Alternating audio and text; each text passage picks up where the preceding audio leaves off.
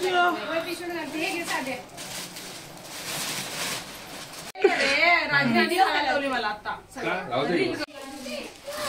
ही अतिशय अजून एक मला मी घाल ना चल ना चल मी असं देणार आणि एकच अरे दोघींचा पुरता आणले मी नाहीये ए अजिबात तुला नको शिका. नमस्कार, मी धनश्री हाऊस क्वीन मध्ये तुमचं स्वागत करते. आलेली आहे कोवाडला. एक खूपच अर्जंट काम होतं, त्याच्यामुळे कोवाडला यावं लागलं. मी म्हटलेलं की मी गडिंग्लजवरून डिरेक्टली बसणार मुंबईसाठी, पण खूप एक इमर्जन्सी आली, त्याच्यामुळे मग इथे यावं लागलं. आणि ते करून आता घरी आले आणि घरी आता भाजी भाकरी छान मम्मीने केलेली ती खाल्ली. आता मीरू मावशीला भेटणार. आजी काय भेटू शकणार नाही, आजी गेले मांडेला. मांडे हे एक गाव आहे आणि तिथे आता यात्रा आहे, तर ते तिच्या बहिणीचं गाव आहे आणि त्यामुळे ती तिकडे गेले. आणि तिला माहीत नव्हतं, आज मी सांगितलेलं की मी कोवाडला येणार नाही, मी तिकडे मुंबईला जाणार आहे म्हणून. मग त्याच्यामुळे मग ती नाहीतर मी येणार आहे म्हटल्यानंतर ती थांबली असती. मग ती आज यात्रा आहे म्हटल्यानंतर ती मला भेटू शकत नाही. ते आता तिला आता मी महिन्यामध्ये आल्यानंतर मी भेटेन.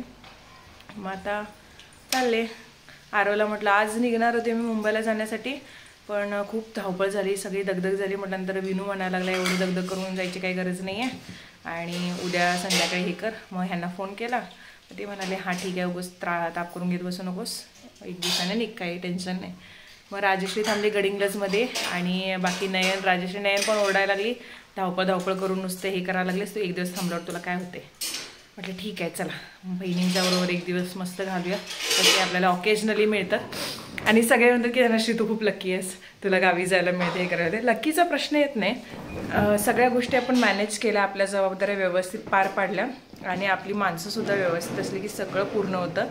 आणि लकीचा याच्यामध्ये काही प्रश्न येत नाही. आपल्या जबाबदाऱ्या नीट पार पाडून सगळ्या गोष्टी करायला शिकलं ना आपण, आपल्या पथ्यावर सगळ्या गोष्टी पडतात, कुणालाही न रुसवता किंवा कोणाचंही हे न करता. सगळ्यांना जमतं हे, सगळ्यांना जमू पण शकतं. काय असतं त्यामध्ये रॉकेट सायन्स नाही कुठलं. व्हॅलेंटाईन डे आहे तर खूप जणी आपापल्या म्हणजे लव्ड वन्स जे असेल त्यांना छान छान गिफ्ट्स देतात. तर असं नाही व्हॅलेंटाईन जसं मी म्हटलं की फक्त बॉयफ्रेंड आणि गर्लफ्रेंडसाठीच नाही, तर आपण ज्यांच्यावरती प्रेम करतो त्यांच्या सगळ्यांसाठी आपण गिफ्ट्स घेतो. मीही माझ्या ओळखीच्या ज्या टीनेज मुली आहेत ज्या मला दीदी बोलतात, तर त्यांच्यासाठी गिफ्ट घेतलेलं आहे. ते तर कोणतं, तर मेन्स्ट्रुअल कपचं. कारण हा हायजीन हा प्रकार पर मंथली टीनेज मुलींसाठी खूप गरजेचा आहे. हळूहळू ते आता मस्त छान कॉलेजला वगैरे जाऊ लागतील. 8वी 9वीतल्याच मुली आहेत ज्यांचे स्टार्टिंग पिरियड्स आता स्टार्ट झालेले आहेत. मी जेव्हा पिरियड्स माझे स्टार्ट झाले होते तेव्हा माझ्या मम्मीने मला पिरियड्स आपले सॅनिटरी नॅपकिन्स सांगितले होते की हे आता वापरायचे असं. कारण त्यावेळी एवढं पण नव्हतं जे आपण शिक्षण वगैरे होतं. आता खूप साऱ्या मुलांना सगळ्या गोष्टी माहीत आहेत. त्यावेळी बहुतांशी बायका कपडाच वापरत होता. जसं चेंज होत गेलं तसं सॅनिटरी नॅपकिन तर वापरतच गेलो, पण मी सॅनिटरी नॅपकिन सोबतच टाईमसोबत आता जे मेन्स्ट्रुअल कप आहेत ते सुद्धा वापरायला स्टार्ट केलं, ज्याच्यामुळे ना मला कुठला डागचा प्रॉब्लेम असतो किंवा कुठल्या लिकेजचा प्रॉब्लेम असतो. स्कूल टाईममध्ये जेव्हा सॅनिटरी नॅपकिन वापरायचे तेव्हा खूप साऱ्या गोष्टींसाठी रिस्ट्रिक्शन यायचे, जसं काही कुठलं कॉम्पिटिशन असेल किंवा क्रीडा स्पर्धा असतील तर प्रॉब्लेम यायचे, कारण डाग आणि ह्या गोष्टींचा प्रॉब्लेम वाटायचा. पण आता ह्या गोष्टींचा प्रॉब्लेम आपल्याला किंवा डाग राहतील असं काही गोष्टींची भीती बाळगण्याची गरज नाही. टीनेज माझ्या मैत्रिणी ज्या आहेत त्यांच्यासाठी स्मॉल मेन्स्ट्रुअल कप जे आहेत जे इझिली बसतात आणि इझिली आपण कॅरी करू शकतो ना, त्यामुळे ना लिकेजचा प्रॉब्लेम ना डाग वगैरे लागतील याचा प्रॉब्लेम. डिटेल्स सगळ्या डिस्क्रिप्शन बॉक्समध्ये दिलेले आहेत मी की कुठून आपण परचेस करू शकतो. लिटरली मला जेव्हा प्रवास असतो 12-12 तासांचा तेव्हा तरी खूप उपयोग पडतो मेन्स्ट्रुअल कपचा. मी मध्ये सांगितलं होतं जे आपण मेन्स्ट्रुअल कप वापरू शकतो, तेव्हा कमेंट्समध्ये आलं होतं की टीनेज मुलींसाठी पण हे सेफ आहे का, तर 101% सेफ आहे. डिटेल्स मी सगळे पुढे सांगितले, ते तुम्ही पहा. खास टीनेज मुलींसाठी बनवलेलं menstrual cup extra small medical grade silicone पासून बनलेला आहे. 100% सेफ आहे हे एव्हरटूनचं मेन्स्ट्रुअल कप. कोणताही menstrual Oder, dryness, discomfort, skin irritation, etching, rashes सारख्या कोणत्याही प्रॉब्लेम्स होत नाही. लीक प्रूफ प्रोटेक्शन मिळतं 12 तासांच्या पर्यंत ड्युरिंग पिरियड्स आणि 16 मिलीपर्यंत फ्लुइड होल्ड करू शकतं. हे वापरणं खूप सोपं आहे. जसं आता मी इथे जसं काढलेलं आहे मेन्स्ट्रुअल कप, जस्ट फोल्ड करायचं सी शेपमध्ये आणि इन्सर्ट करायचं वजायनामध्ये. आणि हां, ही प्रोसेस करताना खूप रिलॅक्स राहायचं आहे आणि कप काढताना सुद्धा अगदी ट्विस्ट करून हळूवारपणे बाहेर काढायचं, बाहेर येऊन जाईल. क्लीन करून वापस ठेवून द्यायचं. आपण हे वापरू शकतो, रियूज करू शकतो. तुम्हाला डान्स माझा खूप आवडला हे मला समजलेलं आहे कमेंट्सवरून. तुमच्या खूप खूप थँक्यू. एक दोन कमेंट पण नशीब पाठी कमरेचं दुखणं होतं असं तुला वाटत नाही. ॲक्च्युअलमध्ये मी 1.5-2 महिन्यापासूनच प्रॅक्टिस स्टार्ट केल्याने अचानक मध्ये बहिणीला मी माझ्या प्रॉमिस केलेलं की हा मी डान्स तुझ्या याच्यात करेन. लिटरली आदल्या दिवशी पण मला माहीत नव्हतं की मीही करू शकेन की नाही, कारण मला गोळ्या पण सुरू होत्या. पण नंतर म्हटलं ठीक आहे, आपण जरा फक्त एक प्रॅक्टिस करून बघू, आपल्याला जमलं तर करू. नाही तर नयन पण म्हणाला की तुला त्रास होत असेल तर राहू देत, उगाच त्रास करून घेऊन करू नकोस. म्हटलं नाही, करूया, बनून बघूया, इच्छा आहे आपली, करूया. पण तो झाला, छान झाला. तुमच्या कमेंट्सवरून ते समजलं, त्याबद्दल तुमचे खूप खूप धन्यवाद. त्याच्याने मम्मीचं तुम्ही खूप कौतुक केलेलं आहे, त्याबद्दलही धन्यवाद तुमचे. आणि इथं मम्मा म्हणते थांब 4 वाजता जाईस म्हणे, पण तिकडे राजीताई आणि नयनचे मेसेज यायला लागत लवकर निघ म्हणून. आणि मावशीला पण सांगितले येतो भेटायला म्हणून. तर मग त्या मावशीला तासभराची भेट माहेरची. पोरी येतं पाहुणी त्यात पोरी लग्न झालं की तिला कमेंट मध्ये सांगा तुम्ही बारीक चांगलं दिसत नाही का, की तुम्ही जरा तब्येत चांगली करा म्हणून. करते काय बघूया जरासं. आणि इकडे बापूजी आमचे जेवत बसलेले आहेत. पप्पा लाईट आहे का? हे आमचे पप्पा येणार मुंबईला. मुंबईच येणार काय? तुम्ही मुंबईच येणार काय? फिरवून आणतो, चला मुंबई फिरवून आणतो. तर आता मी निघते, मावशीकडे जाते. मावशी आता मिरू मावशी दिसेल तुम्हाला. तुम्ही म्हणताय धनश्री तुझी मावशी किती यंग आहे, तिला विचारतो तिच्या खूबसूरतीचा राज आज तुम्ही म्हटलेलं. आता मावशीकडे भेटूयात. चला चला मम्मी, येतो परत एप्रिलमध्ये येतो. उद्याच जाणार आहे मी. तूच चल गडिंग्लजला परत. आता तिकडे बहिणी आम्ही जरा दंगा घालतो. चला हा, खाऊन पिऊन निवांत राहा, तब्येत सांभाळा, खाऊन पिऊन निवांत राहा म्हटलं. चलो काय सांगा नाही मी करता काय सांगू. मी म्हटलेलं तुम्हाला मावशीच्या घराकडे मी जाणार. मी खूप मावशीच्या बड्डेच्या वेळी विचारले की मावशीच्या खूबसूरतीचा राज काय. काय ग, फेअर अँड लवली? काही नाही, नॅचरल. आमची आजी पण एकदम सुंदर होती, माझी मम्मी पण, माझ्या दोन्ही मावश्या पण अशा एकदम हे झाल्यात. हेच सुंदरतेचं राज आहे, नॅचरल ब्युटी, गाव की ब्युटी, गाव की छोरी. आता आले मावशीकडे, आता जाणार. काल तुम्ही भारती मावशीला बघितलं, मावशी नरसिंहवाडीला गेली होती दर्शनाला, त्यामुळे ती येऊ शकली नव्हती. त्यामुळे आता मग तिला भेटून आता मी गडिंग्लजला निघते. राजी नयन त्याने वाट बघायला लागलात, मेसेज येऊन गेलेत आमचे लवकर निघ म्हणून. तर आता गाडीतच झोपणार, जरा झोप यायला लागली, आता गाडीतच झोपणार तर शांत. चला मावशी टाटा, आपण आता एप्रिलला भेटू. आपण तोपर्यंत डान्सची प्रॅक्टिस करू, तुम्हीही करा, तुम्हाला स्टेप पाठवते का ते तुम्हाला कळालंच असेल. ओके, मी गडिंग्लजला येऊन 1 तास झालेला आहे आणि साक्षी मला आयडियाज देते, रील असा करूया दीदी, रील तसा करूया दीदी म्हणून. तर आम्ही बघू. नाही तरी पण झालंय की तो चांगला, मी पोस्ट करणार आहे. जास्त करायचं होतं आम्हाला, लाईट गेली मध्ये. येस, पण घाबरले नाहीत आपल्याला. अशा रीतीने असं झालं. आणि माझे डोळे काय एवढे भयानक दिसलेत. मावशीकडचं काजळ आज घातलेलं डोळ्यात, असं वाटायला लागले ते काय म्हणतात का साक्षी, ब्राऊन कलर डोळ्यांचा आलाय कडेला. आणि कोणतरी असं ते हे करत नाहीत ना, असंच वाटायला लागले. लिटरली असं वाटायला लागलं मलाच. भाग भीती वाटायला लागल्या, काजळ पसरले खरं ते दुसरंवालं. मावशीची टिकली दिल्या मावशीनं, अशीच लाव धनू, मोठी चांगली वाटते. मग मावशी आता बघत असेल, मला म्हणते काल तुझा डान्स, बाहेर गेलेली किती, तुझा डान्स गाडीत असताना जसं मला कळालं, मी हेडफोन इकडून तिकडून शोधले आणि शोधून हे करून मी आधी डान्स बघितला बघ म्हणते.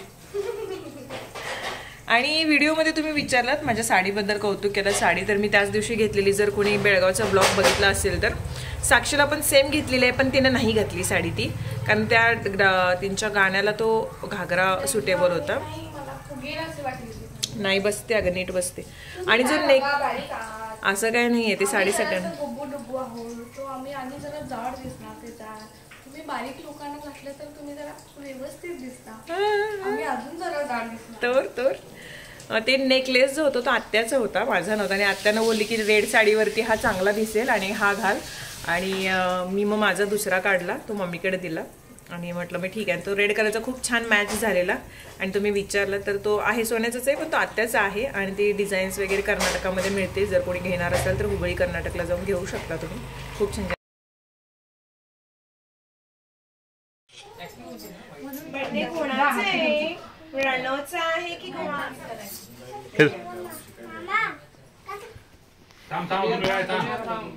अजून वाव रे लई अजून वेळा आहे थांब.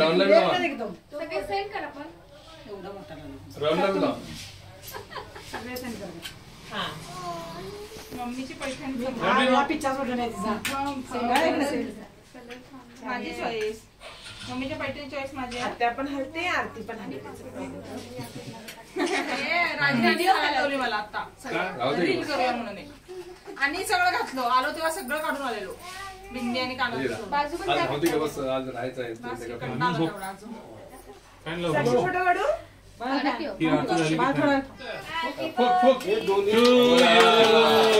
Happy birthday to you. Happy birthday dear Akshay. Happy birthday to you. आरवचं गाणं अभिनंदन.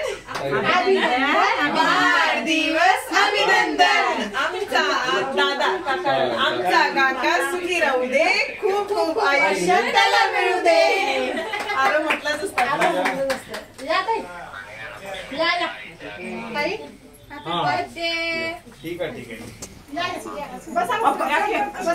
खादू हन हन हन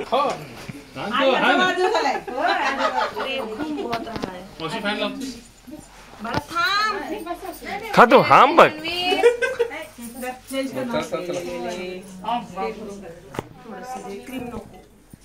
खादू पट्ट्या.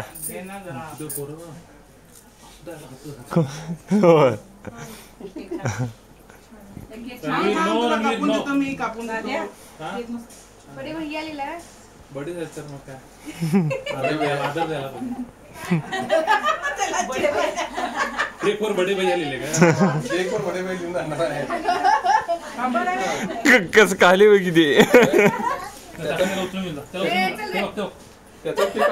खादू.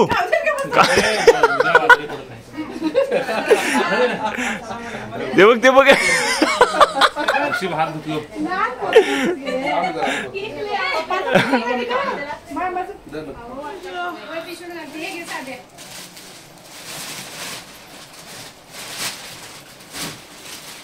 काय मग सगळं घेऊन जाणार ना आता? मीच जाणार नाही.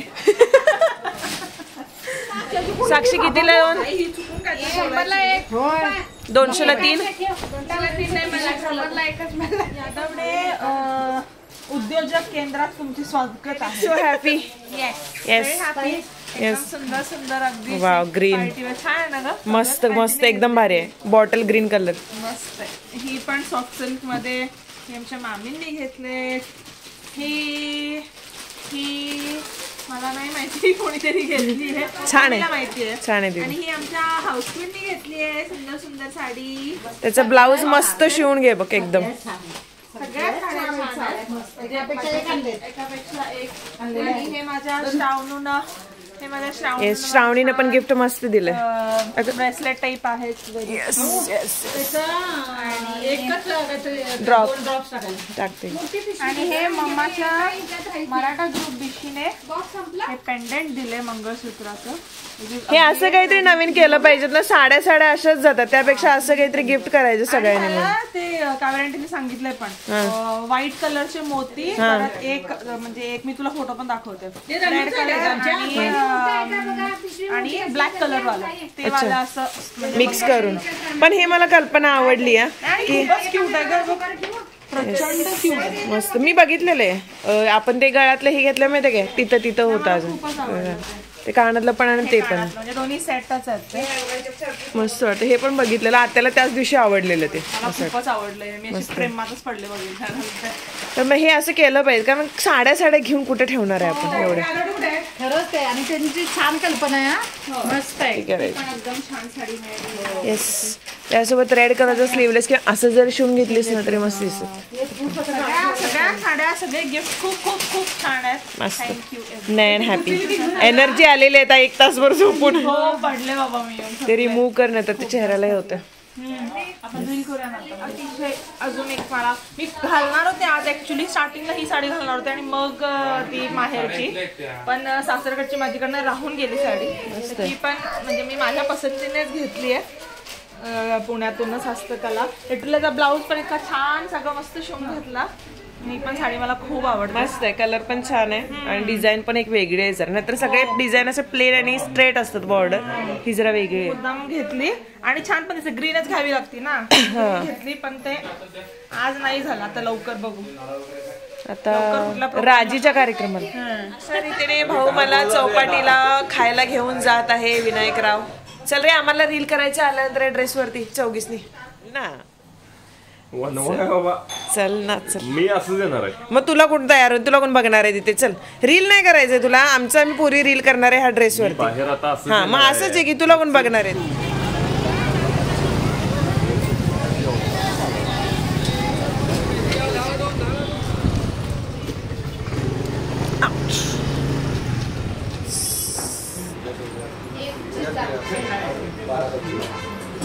मी एकटीच खाणार होतो.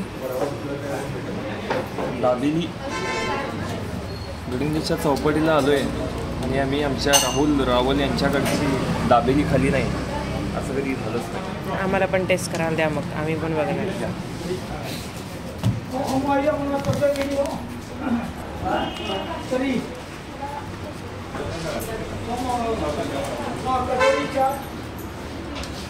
टेस्टला दिल्या टेस्टला दिली काय चांगली. राज्याने नयनला आणायला सांगितलेली पण त्याच्यावर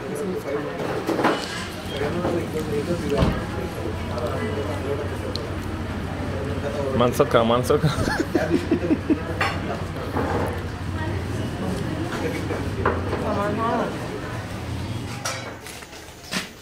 डोहाळे पुरवा माझे डोहाळे पुरवा.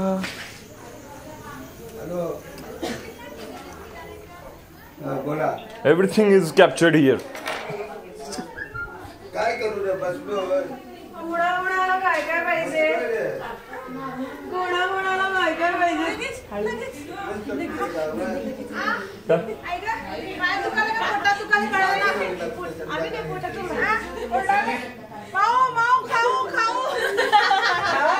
चार जीवनच्या मला हाय हाय द्यायला लागले. 2-2 बाईक कुणाच्या पोटाला चिपकायचं हे तेवढंच आणलंय कारण आपल्याला नॉनव्हेज खायचे.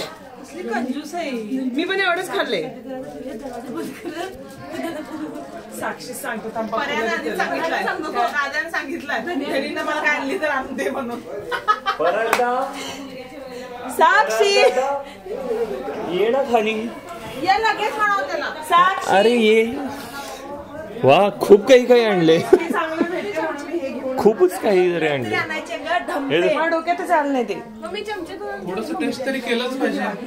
नाही तू काय बोललास जेवायचंय. हा मी हे बी खाणार मटन बी खाणार सगळं खाणार. अरे ह्या 4 जीवांच्या बायकांना आणलंय. घ्यायची नाही तर तुम्ही 2 जीवाच्या तुला 4 करून देतो. हाऊळ नुसती 4 प्लेट आणायला पाहिजे होते. आणि एकच अरे दोघींच्या पुरतं आणले. अजिबात नको शिका. माझ्या सोनाला बरोबर एकच घास. तुम्ही उठा. मी सगळ्यात पहिला आहे. घे सगळं काढून घे सगळं. एक घास डायरेक्ट काय एक कोणाला खाऊ देऊ नको. पाप ग पाप. तुला आणलीच 2 तरी आणायचं का नाही. डोक्यात झालंय ते. डोक्यात झालंय. आता इथं मी भेटलेलो सांगितलेलो कोणी तुम्हाला. नको जेवायचं एकच बस. का नको मामी नको खातो नको. मम्मीचा तंबाखूचा